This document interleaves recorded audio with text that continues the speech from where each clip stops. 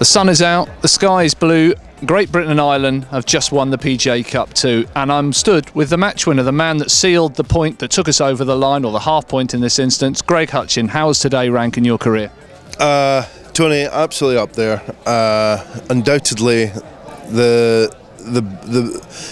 one of the best moments of my career, and I will treasure it forever.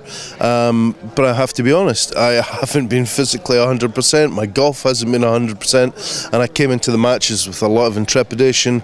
You're playing for your country, you're playing for your team.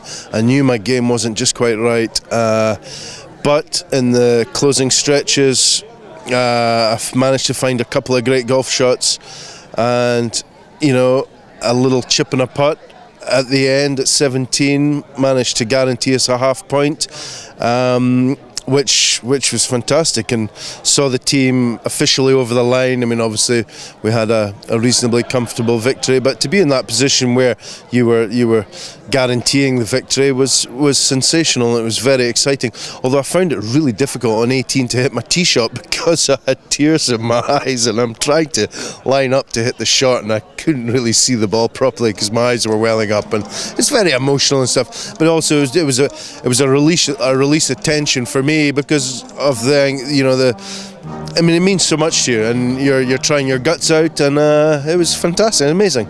And just talk about it. You mentioned earlier that you knew the putt was quite important, but you didn't know it was to seal the victory for Great Britain and Ireland, did you? I had absolutely no idea, and it was best it stayed that way. I'm glad Paul McCaddy, the famous shifter, he knew that. He knew the situation, I didn't, which was good, because I don't think I really could have coped with that, on top of struggling along with the way I was playing. And yeah, the putt was to seal the victory. I kind of knew that, with the crowd that had gathered round 17, that it was obviously, but I just figured I was playing match 7, and I knew the guys were doing reasonably well. I just figured it was maybe it was a gathering of people to support me. But yeah, I mean, and people talk about the process, and it really held true, because I was concentrating entirely on walking around the putt, looking at it from both sides. Hopefully they won't show the stroke and the putt itself in close-up HD, because it was far from convincing, but the ball dropped, so what more could I ask for?